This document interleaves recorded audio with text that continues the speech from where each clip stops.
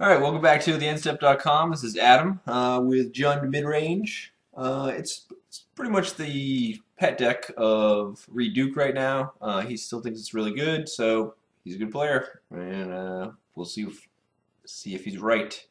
There's a few changes I made to his list just for like personal tunings, kind of on the one-ofs and such.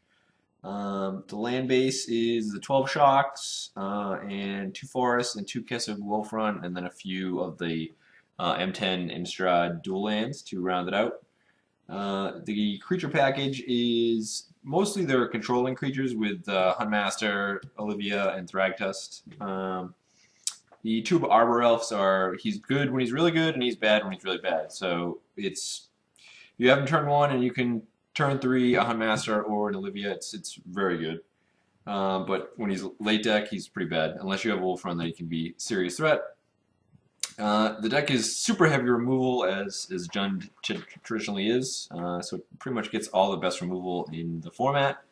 And then it gets some sweet Planeswalkers to be an alternate win condition and source of pseudo card advantage.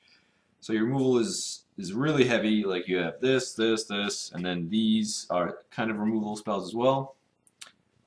Basically, you're diversifying to hit the varied threats right now in Standard because there's no one good removal spell. So you kind of have like a little bit of everything to hit at different times in the game, and that's part of the play of this deck is to know when to play which piece of removal and when in the different matchups.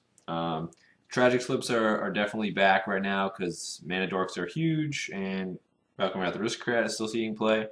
So that's a key card. And then it's pretty much a deck like if you can untap with Olivia and some number of red sources, you're going to take the game over. So she's like the main piece. I am playing a Staff of Nin still, where a lot of people have cut that. I like the Staff of Nin as another sort of card advantage because sometimes you just have like a weird hand of some ramp and maybe a piece of removal or something, but you don't have anything big to get to after that. So it gives you something else to do. And then if you can have that around for a while, it pays itself off quite nicely. It's obviously very bad in the aggro matchup, so it gets sided out very quickly.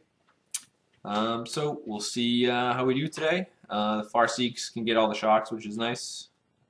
I feel pretty good since he has Lingering Souls and I have Bonfire. It's generally good, but we'll see.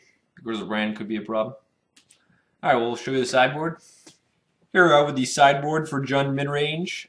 So it's essentially half to shore up your aggro matchups with your Tragic Slips, Pillar Flame, some Mizzium Mortars, and then it's to help the reanimation plan because Jund is traditionally not very good against reanimators. So you get some additional Grafdigger's Cage, and then some Acidic Slimes, which are generally good against those decks because they're multiple colors.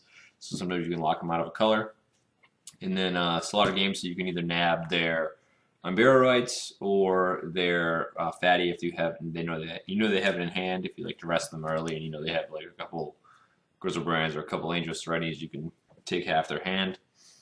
And then the Underworld Connections and the Duresses are for any other control deck or mid-range deck. Duress is very good against the Jund Miramash because it's mainly a spell deck.